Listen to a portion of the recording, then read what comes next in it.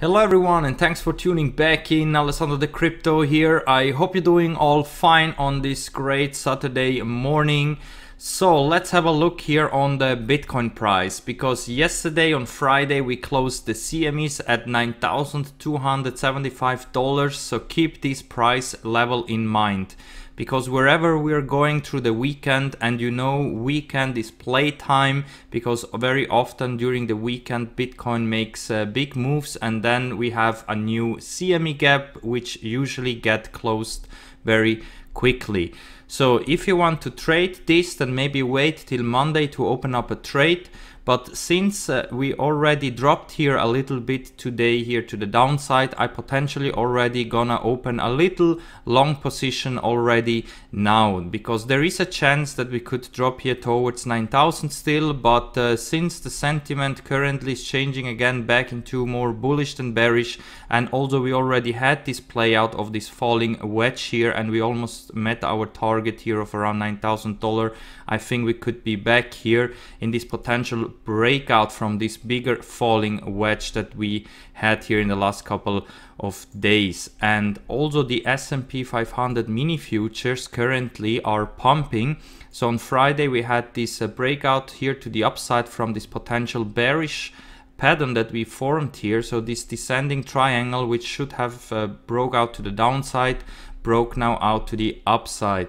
So the S&P 500 and overall all the stocks are still looking quite bullish in my opinion, and I think we still have also there a lot of room left to the upside, but of course little pullbacks are always possible.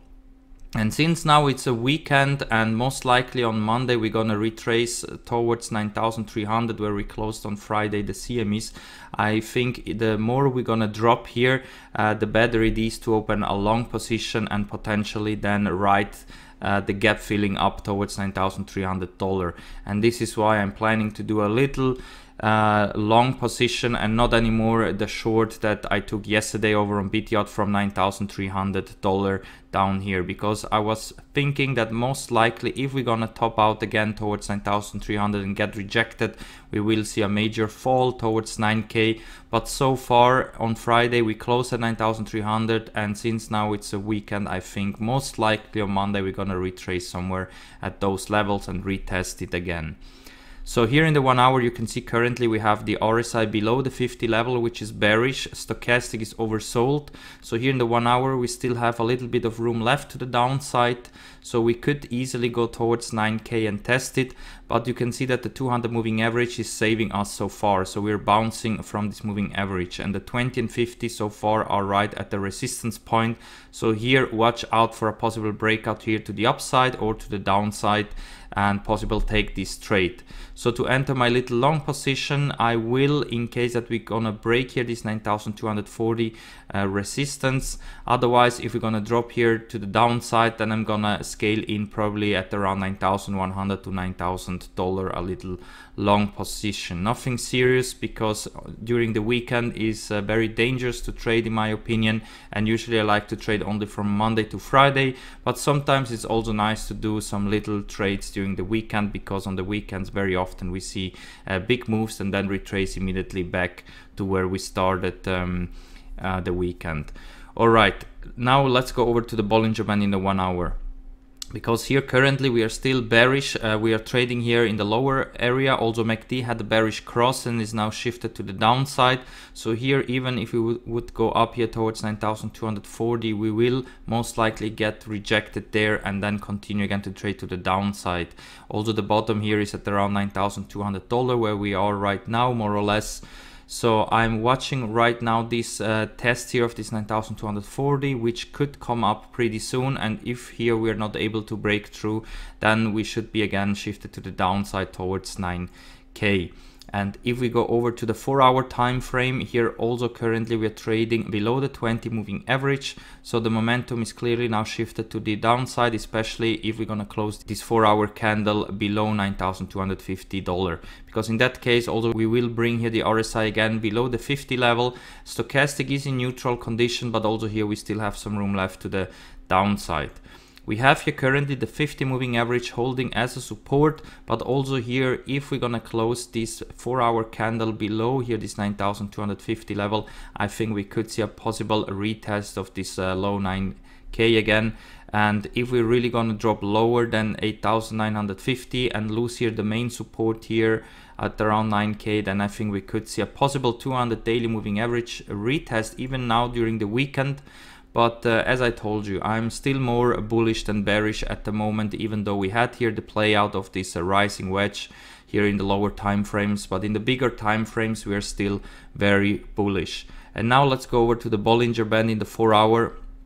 Because here we are trading right in the middle range here between $9,220 and $9,300. It's also looking like that we should be shifted to the downside here, and we could go down here to test $9,100. And this is where I try to get a little long position to ride it up on Monday if we're going back towards 9,300 where we closed the CMEs. MACD is also shifted to the downside, so I think for the next couple of hours we will see some more pushes to the downside. So think about if you want to take a short or if you want to wait and then later on take maybe a long position and ride it up.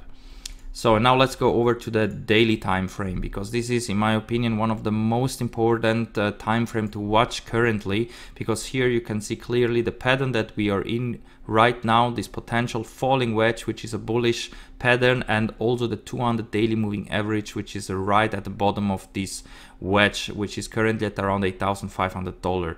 So this is the range where I think I will start to scale in some longs, because currently I'm still bullish, and I think if we go down here we will have a big bounce at the 200 daily moving average, at least for the beginning. RSI is right at the 50, stochastic is coming down from overbought condition, is now almost in neutral territory. So here also we have a lot of room left to the upside or downside. So if you start to scale in longs from 9K even down to 8,500, I think you should be doing fine.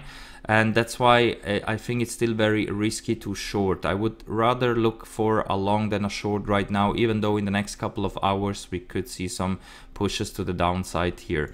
And even if we open up here the Bollinger Band, you can see that we're testing here the middle area. So also here in theory we could have some more pushes to the downside, but if we can close the daily candle above 9,200, we should be good to go here to the upside towards this $9,500 again to retest. Especially if next week we're gonna build up again support above $9,300, I think next week we could see $9,500 retest pretty soon. MACD is also shifted to the upside here, so in theory we should be here very bullish in the daily, only if today or tomorrow we would close below 9,200, and also on Monday we cannot retrace immediately towards 9,300. Here in theory we could drop towards 8,900 very easily again. And now let's open up also the weekly time frame, because here we are still very bullish, even though we had here quite a wick to the upside, and currently we're retracing back down. But I think if we can close this weekly candle above the previous one, so above $9,100, we should be bullish, because in that case we could see a trend reversal here again. So in the next couple of weeks we could see some more pushes to the upside here towards our main resistance of $10,000 and potentially also break it. We are still above the 20 weekly moving average, which is very bullish. RSI still above the 50, and stochastic also is cooling off here a little bit after being very overbought here. So all in all, I'm still very bullish, and also watching at the stock market right now, it looks like that the stocks don't want to stop right now.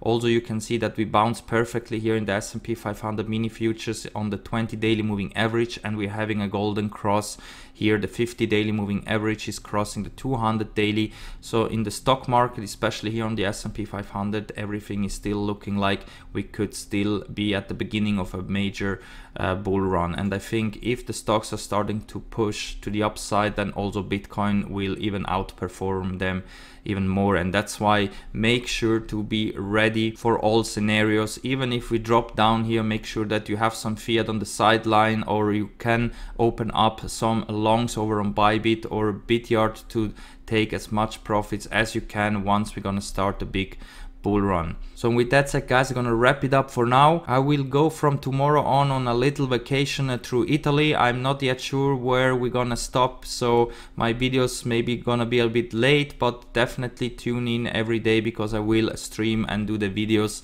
from everywhere I'm gonna stop in Italy.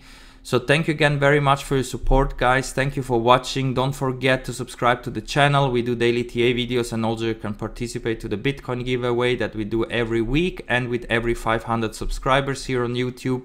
And if you need a Bityard or Bybit account where you can trade Bitcoin and other assets up to 100x leverage, you find all the links that you need down below here to sign up and get some sign up bonus if you use my invitation links. Also make sure to subscribe to my Twitch channel. You find also the link down below here in the video description, and everyone is welcome to join our free Discord trading chat. The invitation link is also down below here in the video description. So leave a like if you like the content, subscribe, and we see us all in the next one.